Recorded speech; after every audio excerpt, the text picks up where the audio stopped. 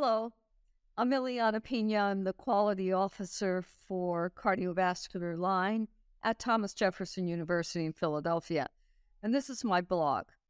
I really wanted to do this blog because there's two papers that I want to talk to you about, which I am really impressed at how well written they are and how well structured they are, and they both have to do with HFpEF, with heart failure with preserved ejection fraction.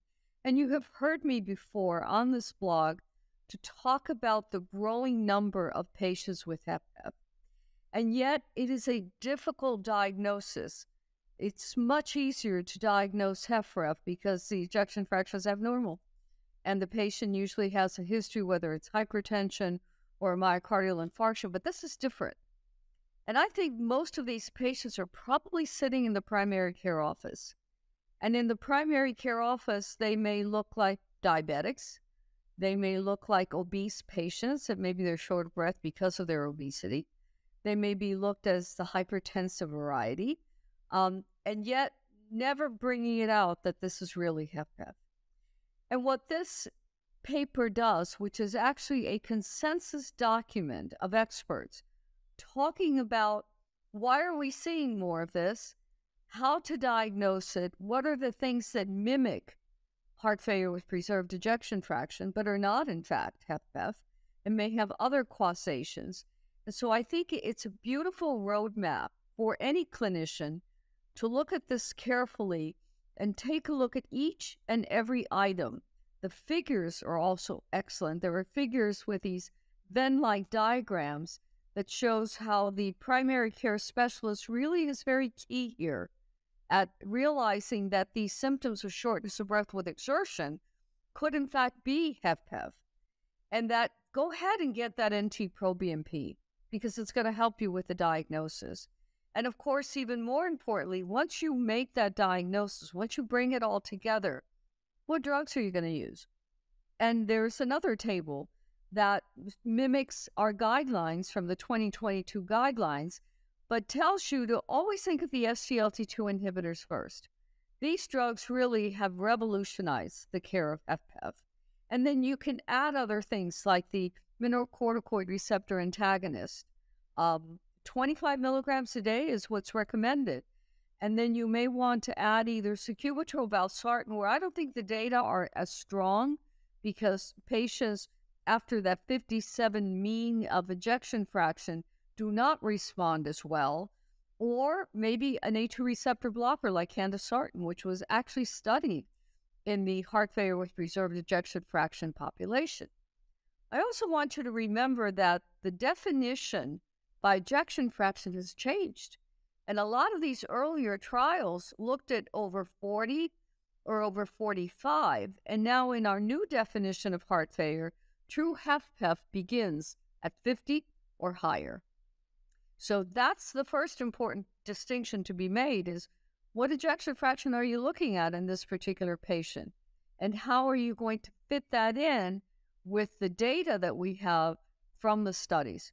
But certainly the SGLT2 inhibitor, and right now we have empagliflozin and dapagliflozin, and the guidelines really use it as a sort of a generic format. It's an SGLT2. They don't specify whether you want to use canagliflozin, sotagliflozin. There's many others coming out other than empagliflozin or dapagliflozin, which is what we have now in most of the formularies. And they are approved for this. And the data are really solid. And the data have been incredibly consistent. But let me backtrack a little bit about the diagnosis.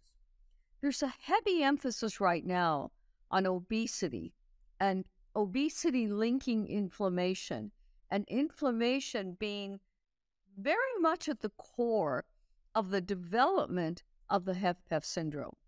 Inflammation, which includes things like IL-6, IL-1, CRP, which we've heard so much about in the coronary world, about the inflammatory markers. Hey, we use statins. Statins have anti-inflammatory properties in the patients with coronary disease. A little bit different here. We haven't really tagged inflammation as a target, but I think we're starting to realize that maybe that's where the SGLT2 inhibitors are working. So take a look at obesity as a very important comorbidity in these patients. Try to rule out, do they have coronary disease?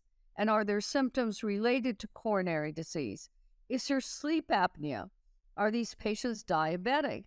And so the paper really highlights the very, very important findings of the comorbidities.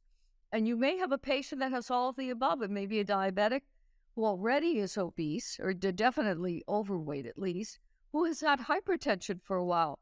Now you've got this confluence of these three comorbidities surrounding this diagnosis. And then finally, how are you going to detect what happens when the patient exercises? Because HFpEF symptoms are classically shortness of breath or fatigue or both with activity. And so as long as the patient is sitting okay, maybe their left atrial pressures look normal or nearly normal. But as soon as they start doing an activity, those pressures go up very high. What about maybe an exercise echocardiographer that can detect measures of pressure in the left atrium while the patient is exercising? And then again, don't forget to use NT-proBNP because that is part of the definition. You have to have a sign other than the symptoms of shortness of breath with activity. You have to have at least one sign, and it may be an elevated NT-proBNP or congestion. Can you detect congestion, high left atrial pressures, high pulmonary pressures, the need for a diuretic? These are all congestion signs that need to go along with it.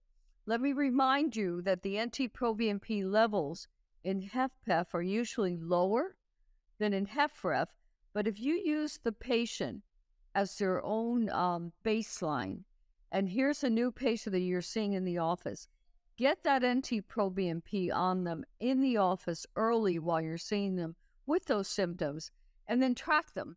If you're doing a therapy that's going to be beneficial, I bet you that NT-proBNP will go down. And it should give you sort of the signal that you're going in the right direction, and compare it to see how the patient feels as the NT-proBNP goes down. So this is really a clinical challenge. We're going to be seeing more of these patients. The population does have a lot of obesity out there. There are a lot of diabetics. It's becoming highly prevalent. And I think no matter what specialty you have, you're going to be seeing more of these patients.